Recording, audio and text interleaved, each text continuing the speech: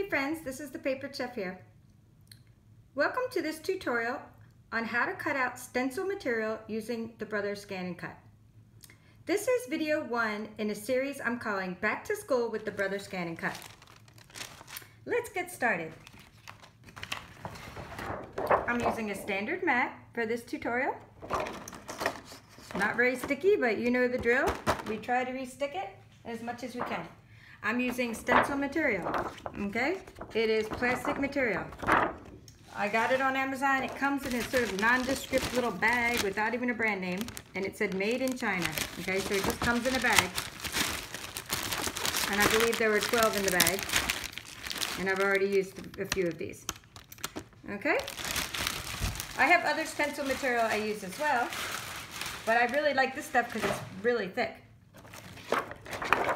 So what I'm doing now is I don't have a new mat, but I have a I just restuck my mat. So it has a little bit of sticky to it because I just put some sticky on it. Okay, and I'm gonna put this stencil onto my mat. And luckily plastic, and whenever you have plastic, it sticks better than paper. So I don't really have a problem this time with the stickiness. Okay, I'm gonna go ahead and I'm gonna load my mat.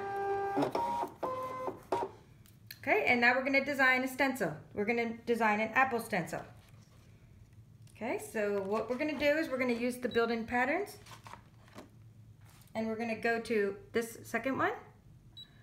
And we're going to select the second one again, which is the food groups. Now we're going to select the apple.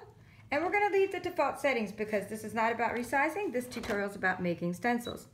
So let's use the default size, put the apple on the mat. And we're going to say set. Now we need to go get the other part of the apple. I don't like that both pieces don't just go on the mat at once. But Brother must think, you know, hey, we're cutting in 2 different colors. We don't want them on the mat at the same time. But I happen to want them on the mat at the same time.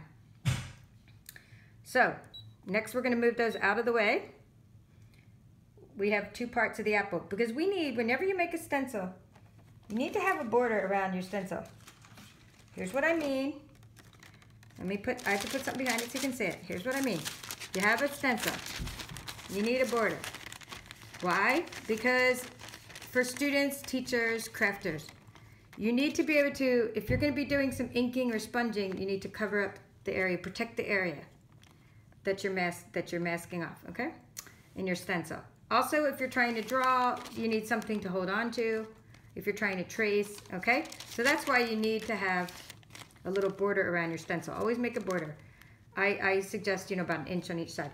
I like to use round corners on my borders because then no students will get cut. You know, it's very safe, okay? So let's do that. Let's go add. I'm gonna say add, and we're gonna go to pattern, back to pattern. And we're gonna do the first one, which is the shapes. And now we're going to pick the second one, BAA002. It has some rounded corners. And for this tutorial, we're going to make a box with rounded corner, a square, 5 inches. And say set. Very important when you're cutting stencils is to move it away from the side. Because if you cut too close to the side, because this material is not quite 12 by 12, it will get caught and then you have a little bit of your stencil cut off. So I'm just moving it away from the side. That should help. And then let's see if we can't group the apple together. Sometimes it lets me, sometimes it doesn't. I'm going to move the apple. And I'm going to go over here to this editing mode. And I'm using this 4-way arrows because it'll let me nudge. It'll let me nudge the apple to the point where it's almost just touching the top part. Sometimes it lets me group. Sometimes not.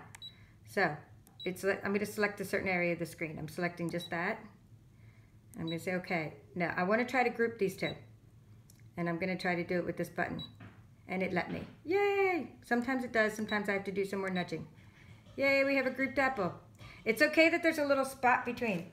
I want to group it, but I do want to leave that little bit of edge if I can. Because that makes it nice when it separates your colors when you're coloring it in. Move your apple on top of your box. You can center it using the grouping and centering tools, but I think it's just nice to eyeball it. It'll be fine. I'm happy with this design. I'm happy with the stencil. I'm gonna say okay. Oh, before I say okay, sorry, be sure to save your project before you cut. If you don't, when you're all done cutting, it'll disappear off your screen, kind of without a trace. So go ahead and say save and put it on your machine. And don't worry about that. It says, it includes a group pattern, cannot ungroup. Well, you don't need to ungroup. So just say okay. It says you can't ungroup after you save. We don't want to ungroup after we save. In fact, that's the whole point of saving, is to keep our group together. So let's say okay, and let's cut this apple. Now, very important. For this particular tutorial, and I'm not going to use this every time in the series, but you are not using this. This is your standard cutting blade. I happen to be using ScanNCut 2 CM350 model. Okay, we're not using this one. We are using this one. This is the deep cut blade, and I'll also have a link to the exact one beneath. Now, when you order this blade, it does not come, blade holder. This is the deep cut blade holder, I should say. It doesn't even come with a blade. So you're like, well, what the heck? So be sure to order your blade. It's not too expensive, but be sure to get a blade. And to install your blade, you just take your blade out of its little holder and stick it in. Stick it right in, that's all. Plop, plop. Oh wait, I have my glasses on. Here we go. See? There's a little magnet in there, so it'll hold it. It'll hold it in place. And then you're gonna screw on your blade holder. And now we're using the deep cut blade, and go ahead and, I always go all the way over and then back to 4 is what we're using. Okay, if you want to pause the video, write down the settings. If you want to follow along, I'm using a blade depth of 4 using the deep cut blade holder. Okay, now putting that in its holder. See what I did? I just plunked. Let me just show you that in case. I don't want you to miss any steps. That's it. You just drop it in there. Very easy. There you go. Shut it. Okay, very easy. Now back to this. We have a couple more settings that I have been messing with, experimenting with, I want to tell you about. Go to your little wrench and go to page 2. I am using a cutting speed of 2, and I'm using a cutting pressure of 3. The cutting speed is good to always slow down. You could even go slower, but definitely don't go higher, because your blade gets caught in this vinyl very easily, especially when you cut small things, like I'll show you later. So be sure to use a slow cutting speed. And pressure, I tried 3 and it worked, and I didn't need to go up from there. So I'm using a cutting speed of 2, a cut pressure of 3, and all the other settings are the same, and I didn't change anything else except the blade depth, cut speed, and cut pressure. In the description of this video, I will have all of that written out. Let's go ahead and cut, and we're gonna start. It's only gonna take a minute. And as you know, I like to just sort of give my little brother ScanNCut a little rub while it's cutting, because I do not want this vinyl, not vinyl, we've done a vinyl on a different tutorial. Do not want this stencil material to pop up. So I'm just sort of pepping it. Please don't come off the mat.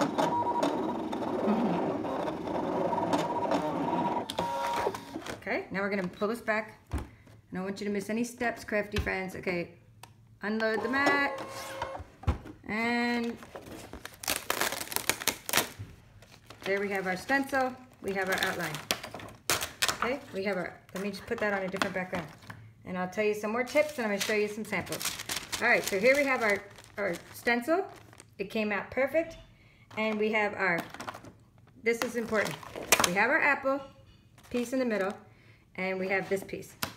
Okay, why is this important?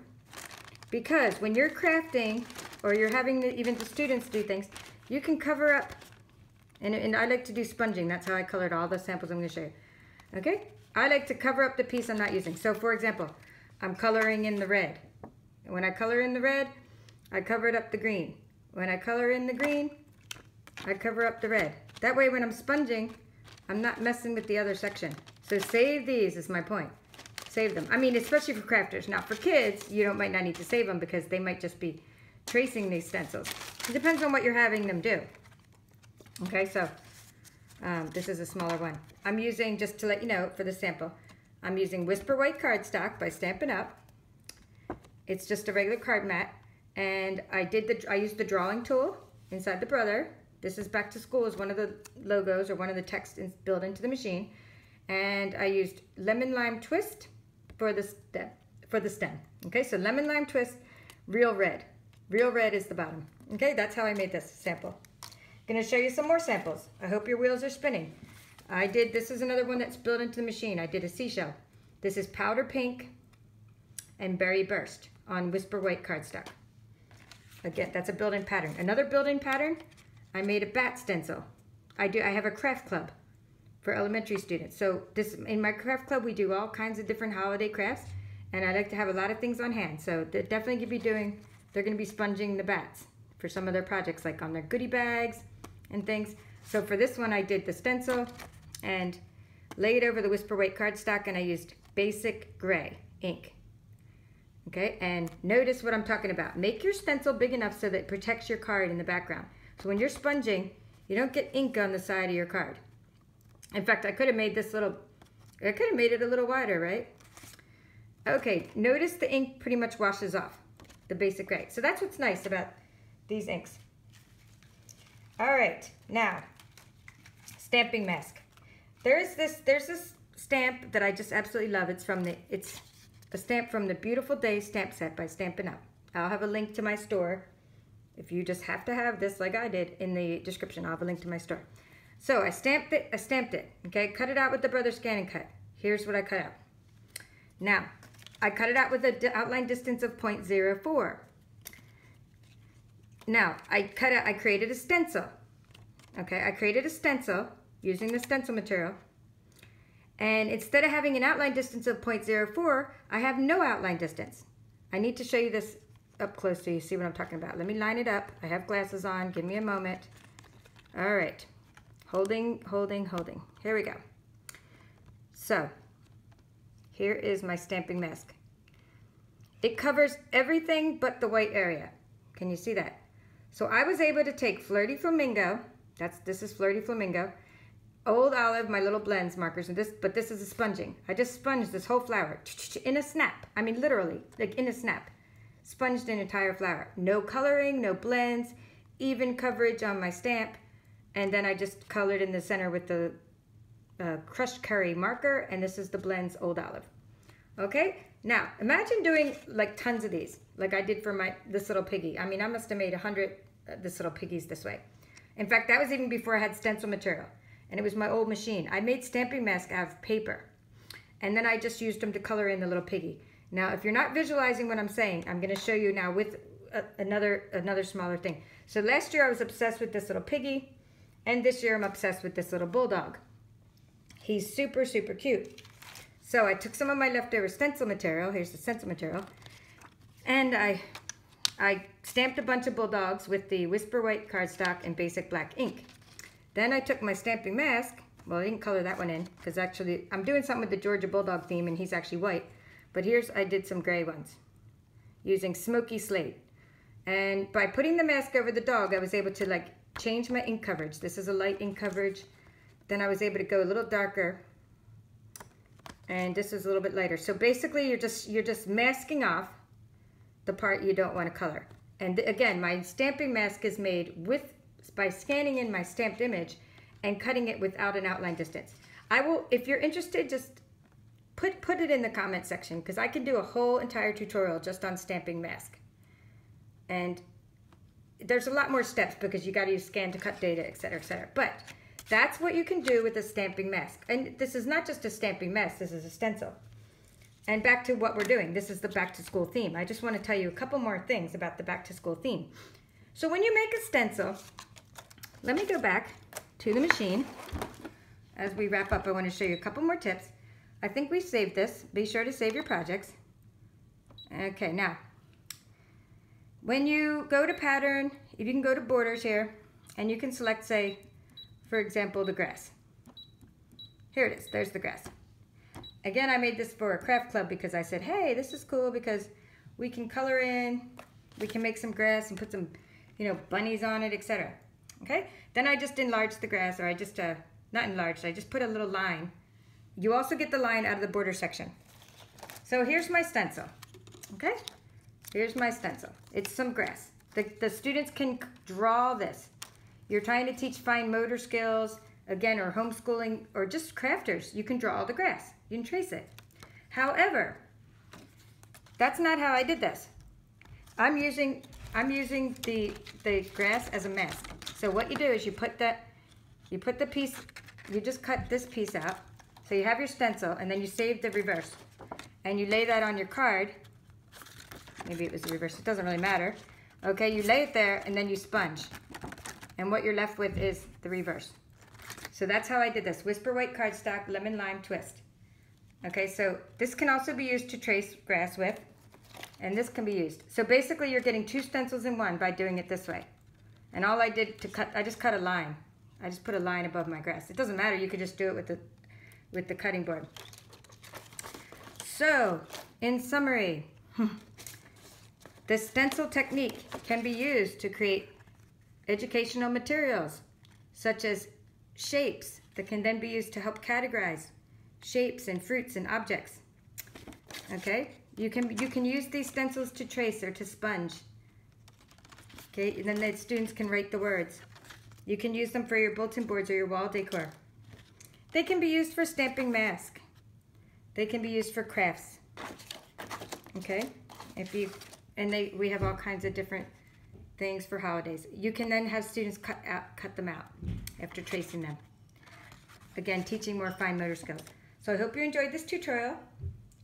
Please comment and subscribe to my channel, and I'll see you in the next video.